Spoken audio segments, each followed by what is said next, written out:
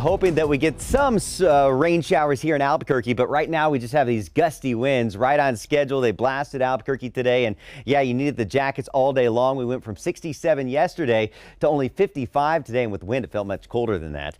Canyon winds subside for tonight. That rain and snow picking up across northern New Mexico, parts of the state anyway, and looking good for your Thanksgiving holiday. This is what it looks like for tonight. Notice those winds. Yeah, they're going to be pretty stiff as we go through the evening hours. So if you're stepping out this evening, bundle up in layers for sure. But notice by the morning hours, they will subside down to about 9 miles per hour by 7 a.m. And with temperatures in the lower 40s, it'll still be chilly out there. You'll need the jackets. Lots of clouds around. In fact, we were socked in with the clouds all day across the east. And we're also seeing those clouds increase across the metro area. A few showers overnight in the east with some fog as well. Here in the metro, we'll have a chance of some light rain showers overnight, but better chances of rain and mountain snow, especially up over the San Juans of Colorado. By tomorrow morning, it will be chilly, mostly 30s and 40s out there. Some fog again in the east, and then as we go through the day, we're going to see that chance of showers confined to primarily far northern parts of New Mexico and southern Colorado. And yeah, above about 9,000 feet is where that snow looks to accumulate as we head through the day tomorrow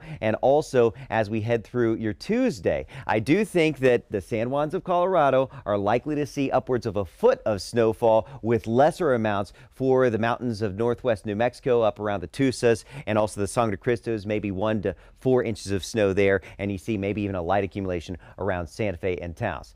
Back here in Albuquerque, well, we're looking pretty chilly, but at least it won't be as windy tomorrow. 59 the high, a 20% chance of some rain showers. Tuesday it turns windy with a high in the middle 50s, but look at this, Wednesday and Thanksgiving Day, it's going to be nice. Temperatures warming to near 60 degrees with lots of sunshine. Another system by Black Friday could bring a chance of more showers and cooler temperatures.